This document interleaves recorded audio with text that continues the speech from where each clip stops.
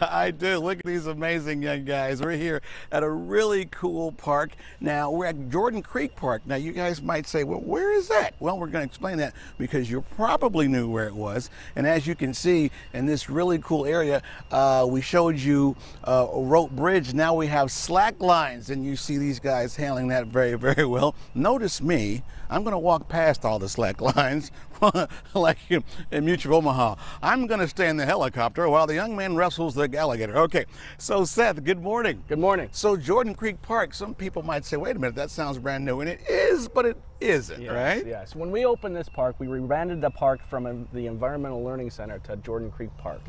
And to bring more people here and to understand that this is new, but still it's been here for many years. So. Right.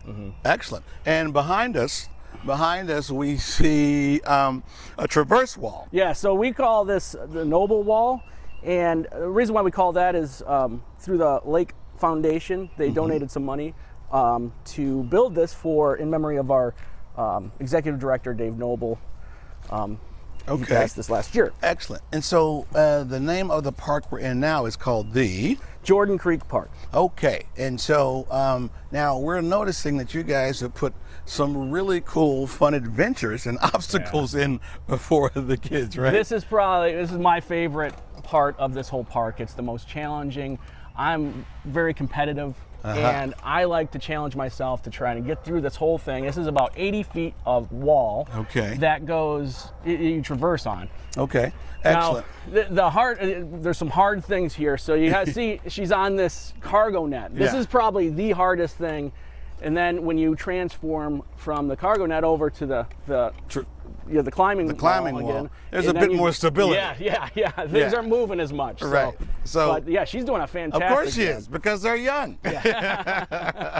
Now, if people see this, when can they come out to the park? What are the hours? So the Adventure Play is open from sunrise to sunset, but the park's open from 6 a.m. to 11 p.m. Okay. Daily. And we've seen the slack lines, we've seen the rope bridge. How many different obstacles do we have out here now at Adventure Play?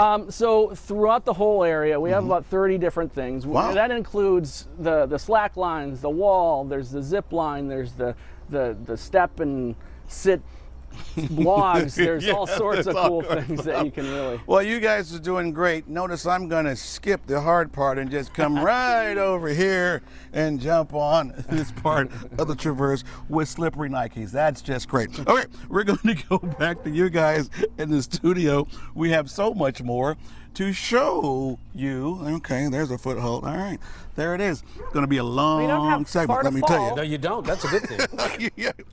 Yeah, exactly. Not that I don't have confidence in you. I think you're doing a great job. Remember we did that years ago much. in Kenny. I mean, remember we climbed the Yeah, the wall. Yeah, That was fun. that's when we were, younger. Yeah. Yeah.